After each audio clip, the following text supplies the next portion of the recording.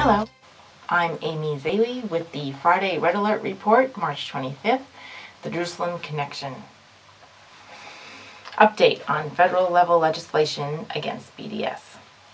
Senate Democrats, led by Harry Reid, have now issued a rare but public opposition to the Obama administration, particularly Obama's refusal to support strong bipartisan legislation passed by both the House and the Senate to disengage with any entity in trade negotiations that are specifically seeking BDS activities, that is, boycott, divest, and sanction Israel in an attempt to delegitimize it or economically punish it. Specifically, the Dems have voiced that Obama's decision not to implement these provisions in a trade law that instructs U.S. negotiators and business interests to resist doing business with entities that actually seek to punish the state of Israel, specifically engaging in boycott, divestment, and sanctions, known as BDS, that have been internationally recognized as anti-Semitic activities. Obama's rejection of, in his mind, is that Israel also includes in its economic activities the areas of Judea and Samaria, where he says they are illegitimately settled, even occupied. However, the Democrat senators disagree with Obama's position on this, as he is, they claim, politicizing and even inserting policy into this law, which is not the case. The law is generated to instruct U.S. negotiators and business interests not to engage in economic agreements that would specifically target to hurt the state of Israel. It has nothing to do with the particular policy issues and negotiations ongoing regarding these settlement areas under debate. In signing a statement on 2 Wednesdays ago, Obama said that he intended to interpret the law in a manner that does not interfere with his constitutional ability to conduct diplomacy. But the senators are saying that this is a mischaracterization of the provisions.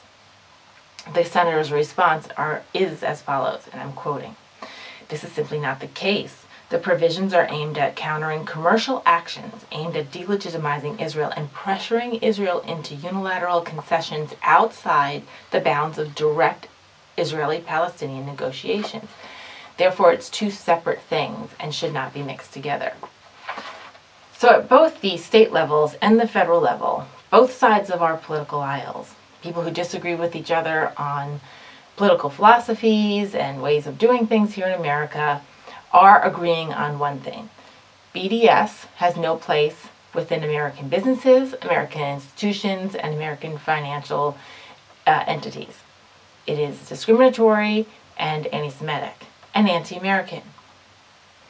It's interesting that President Obama, who is part of the Democratic Party, who have consistently espoused that they are there to champion the rights of all minorities, all special interest groups, regardless of ethnicity, color, race, creed, religion, sexual orientation, are seemingly pointing out to hurt or somehow cause pain on the only nation in the Middle East that actually does protect all these minorities.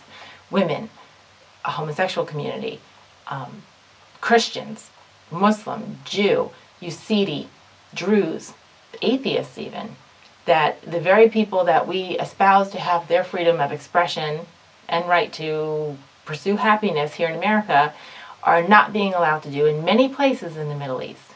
Only under Israel do they have these rights. Israel is the only nation in the Middle East with a separate judiciary arm and representative government. And yet it seemingly is the recipient of the most condemnation from the Obama administration, the UN, the EU, and other entities around the world. This is where we must speak up, and we must combat this viewpoint.